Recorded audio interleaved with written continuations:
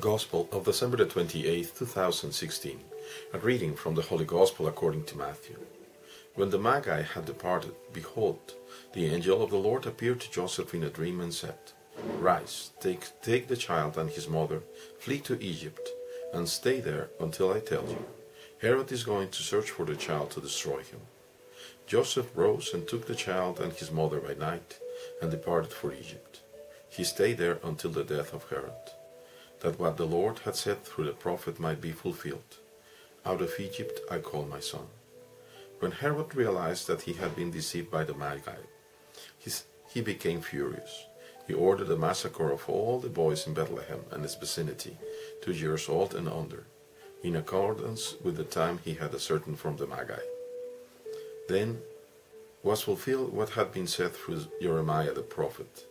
A voice was heard in Ramah, sobbing and loud lamentation, Rachel weeping for her children, and she would not be consoled, since they were no more. Gospel of the Lord. Praise to you, Lord Jesus Christ. Let us take a peek of the first reading from St. John. Beloved, the message from Jesus Christ is God is light, and in him there is no darkness at all. If we continue to walk in darkness, we lie and do not act in truth. If we walk in light, then we have fellowship with one another, and the blood of his Son Jesus cleanses us from all sin. If we say we are without sin, we deceive ourselves. The truth is not with us. If we acknowledge our sins, he is faithful and just, and will forgive our sins and cleanse us from every wrongdoing. I am writing you this so that you may not commit sin.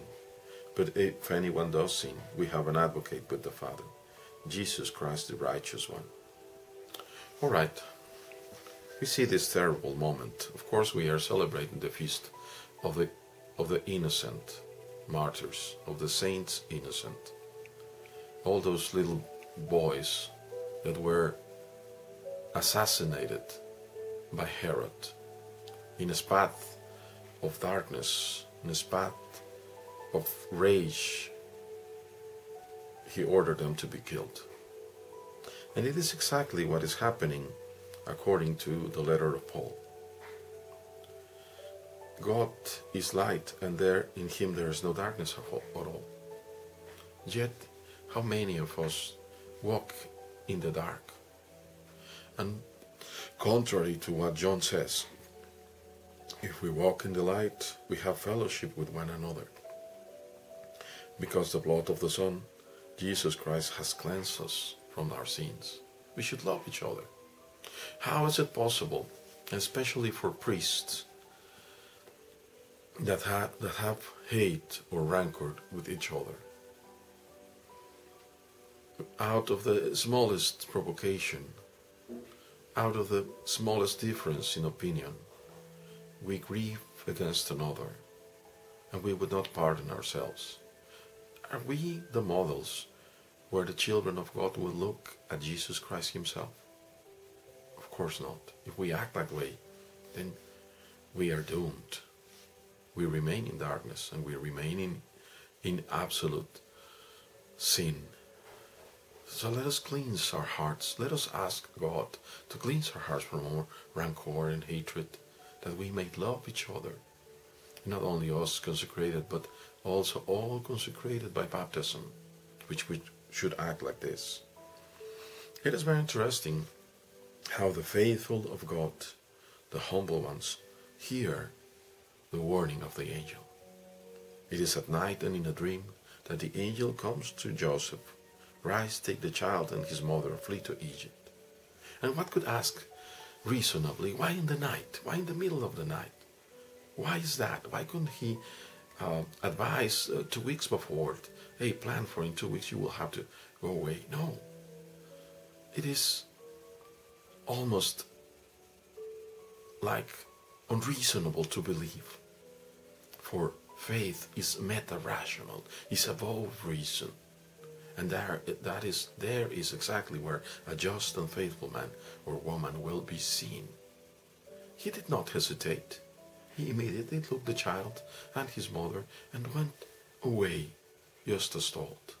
But how many times you and I and many of us who are called Christians do not want to follow the orders and the warnings of God?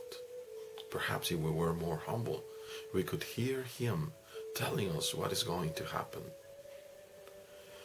God did not want death, especially no death of any man, and especially of those little children.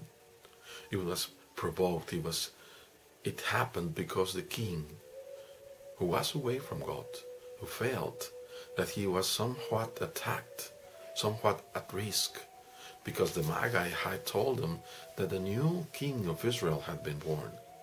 And he did not want any part with that. He wanted to kill that newborn child king. So, once he realized that he had been fooled, he decided to kill all the children below 2 years old.